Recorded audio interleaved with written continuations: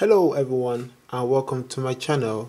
Today I'm going to take you through the concept called molecular orbital theory. Now this theory assigns electrons into a molecule, and these electrons that are in a molecule are to some extent be arranged in series of orbitals, which results in them belonging to the whole molecular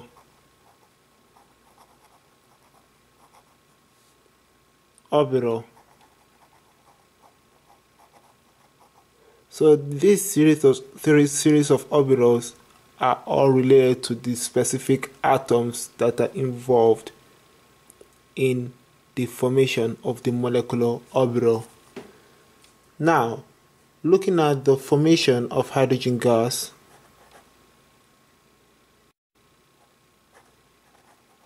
as both atoms come in contact, what happens is that there is a combination of the two 1s orbitals, or I will call it wave functions,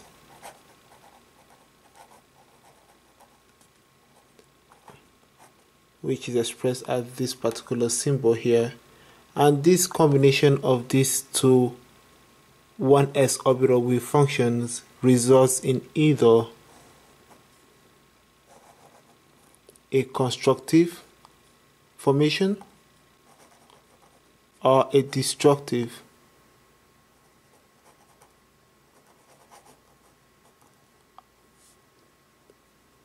process. Now, this constructive process is called constructive interference, and constructive interference involves the adding of two mathematical functions. On the other hand, you have destructive interference, and destructive interference, what that implies is that you have the subtraction of two mathematical functions. Now, let's look at constructive interference.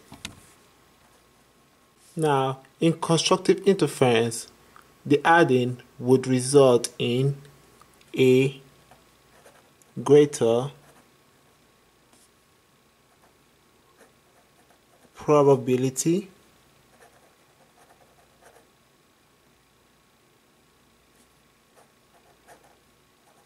of finding an electron or electrons between nuclei, which are the two hydrogen atoms that are involved in this recombination, and therefore the increase in electron charge density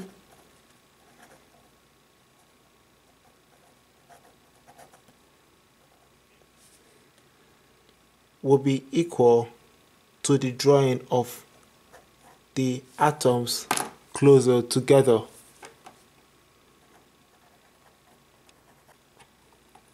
Now, this is shown mathematically as follows. So in here, the formation of constructive interference will be represented by the symbol sigma 1s, and this is equal to a mathematical function which involves the 1s of one of the hydrogen atom interacting positively with the other 1s of the other hydrogen atom, which is represented as B. Now remember that electron wave function, transforming wave functions into probability density, involves the squaring of the wave function. So in this case here, we're going to square this whole wave function in order for we to get the probability density, which is equivalent to this. So in this case, once you do this solve for this particular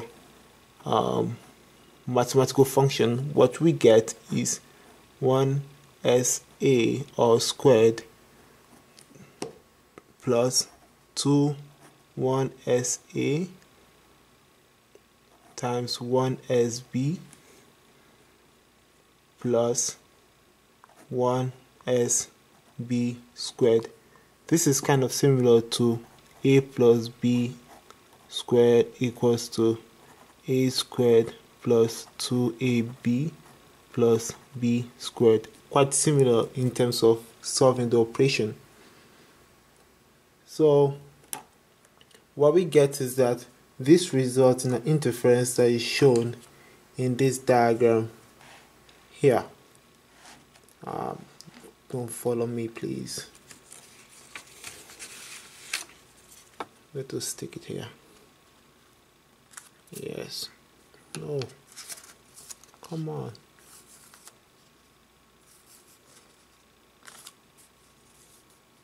Nice.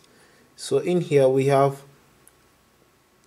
the two nuclei with its own electron density coming closer together, and the addition, which is a constructive interference, creates an overlap in these two atomic orbitals, which result in these two, in this called the sigma 1s molecular orbital. This formation of this particular new molecular orbital is called the bonding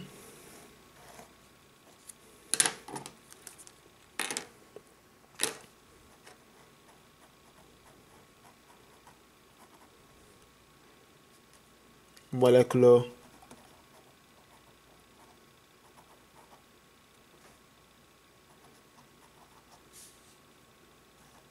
orbital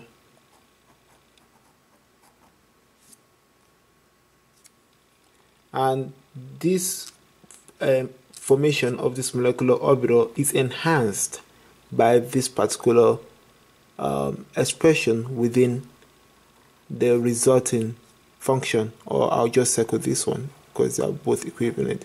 So the addition of the inclusion of this particular little function results in this particular formation of this molecular orbital. And if you can actually look at it graphically, what this shows is that it shows a plot which is revealed as this, where this little amount here shows a huge electron cloud present between the two nuclei, nuclei A and nuclei B. Now, furthermore, the properties of this molecular orbital that has been formed includes the following.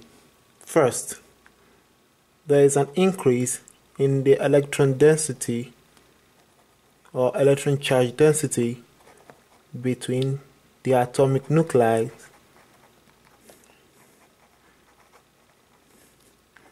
Secondly, we have a decrease in the repulsive force between the positive charged nuclei, which is the presence of its protons. And finally, we have an increase in the stronger bond being generated after the two atomic nuclei recombines.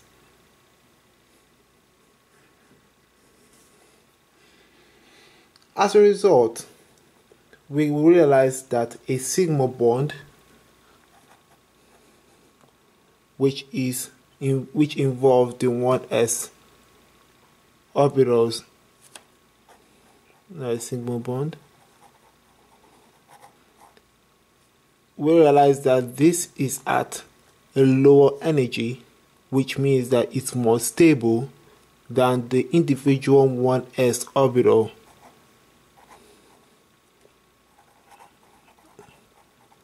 or individual 1s atomic orbitals